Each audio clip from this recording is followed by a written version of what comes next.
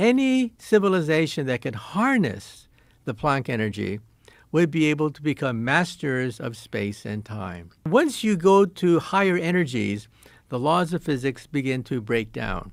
The laws of Einstein and the laws of the quantum theory break down at something called the Planck energy. That's what I do for a living. I work on something called string theory, which lives at the Planck energy.